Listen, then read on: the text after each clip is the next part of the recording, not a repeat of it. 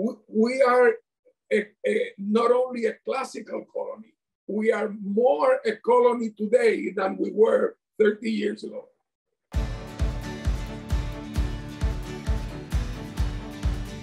Hello, Fernando. Welcome to my show. Thank you.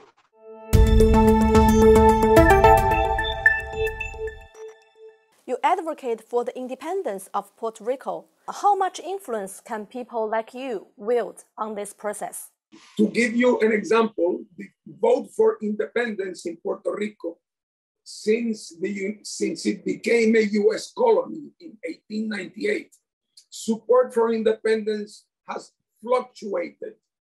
For example, in the last election in 2020, the candidate for governor of my party, the Puerto Rican Independence Party, obtained 14% of the votes. And there is another political party which is sympathetic to independence that also obtained 14% of the vote.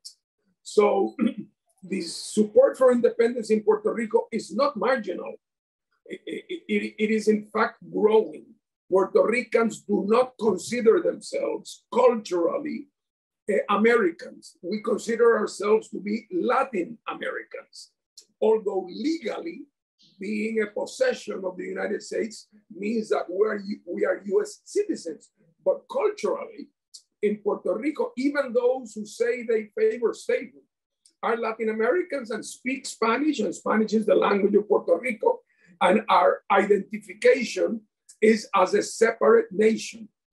Whether that becomes politically viable, that the national culture also aspires to national independence, will depend on circumstances. Up to now, the political will of the United States has been to maintain colonialism.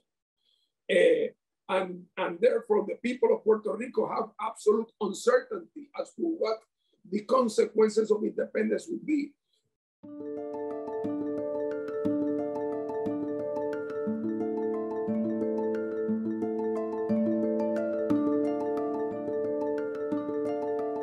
Is the relationship between Puerto Rico and the U.S. today similar to that of a colony and a suzerain? It is a classical colonial relationship. For example, the most important laws that apply in Puerto Rico are made in the Congress of the United States with no participation, because Puerto Ricans do not vote for congressmen.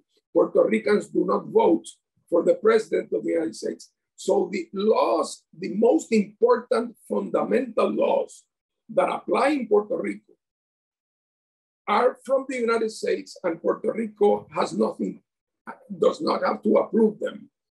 At the same time, in the past few years, although we have enjoyed a certain level of local self-government, particularly since the 1940s, that self-government now has been eroded, minimized, because the Puerto Rican government went bankrupt in 2016. Puerto Rican government became bankrupt. And as part of that process of bankruptcy, the Congress created a board, a financial supervisory board, that in effect has become the ultimate government in Puerto Rico. So we are not only a classical colony, we are more a colony today than we were 30 years ago. And what do you think are the reasons that the U.S. refuses to accept Puerto Rico into the Union? Puerto Ricans do not want to be Americans. So Puerto Rico is not a candidate to be a state for the same reason that Guatemala is not a candidate or Jamaica is not a candidate. They are different countries. For historical reasons and historical accidents, Puerto Rico became a colony more than 100 years ago. And Puerto Rico its cultural identity is incompatible with a unitary national project, and that is recognized by the United States. The problem is that If they had said, we do not want Puerto Rico to be a state, I could understand that perfectly. But what they are not saying is that if it's not going to be a state, then this is the option of independence. But they have not offered that because they also wanted, for strategic and political reasons, to keep control over Puerto Rico. So we are caught like an elevator between two floors. Statehood is not an alternative for reasons that I can understand and sympathize with.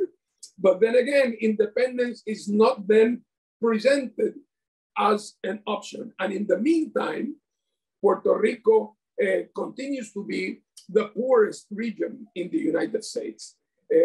Our income per capita in Puerto Rico is 1/3 of the average income per capita in the United States, which I should say is the same relationship of 50 years ago, 1/3 of the per capita income. So in the process, Puerto Rico is shackled in its capacity to develop its own economy and becomes an ever more dependent appendix of the United States. How do people in Puerto Rico view the U.S. jurisdiction and its responsibilities? Well, as I think you can imagine, there are mixed feelings. Because on the one hand, people's perception and self-esteem have been eroded by so many years of colonialism and by a sense of impotence. And at the same time, they can see with their own eyes signs of modernity, because after all, we are a part of a poor part, but still a part of the economy, of a very large economy, such as the United States. And people tend to feel uncertain and fear that if there were not that political nexus, that would mean that Puerto Rico would be even worse off. So people, on the one hand, have fear and uncertainty. But on the other hand, there is also resentment and there is also disappointment that after 100 years, Puerto Rico continues to be, politically speaking, a subordinated colonial country, and economically an impoverished one from the point of view of its own national development.